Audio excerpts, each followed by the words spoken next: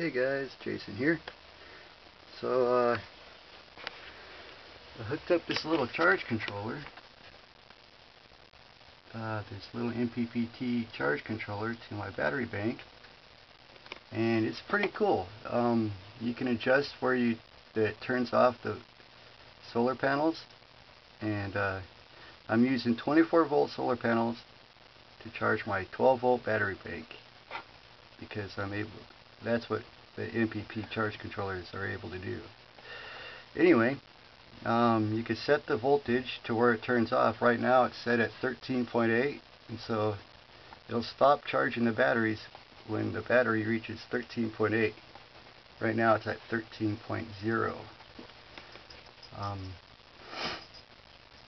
It's charging, and it has a whole bunch of load functions that you can adjust if you want to put a load on it. I'm not going to.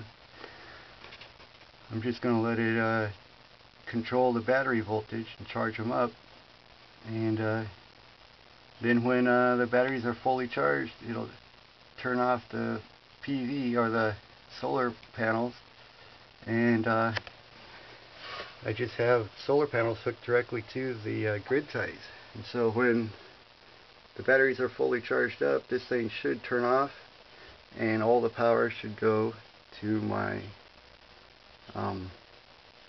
grid ties. And then if the batteries drop a little bit, this thing will turn back on, charge them up again, and so that way it should be able to keep my batteries fully charged. So we'll see what happens. I did some experimenting with the power cap today. I think I'm just going to hook it directly up to between my battery bank down below here.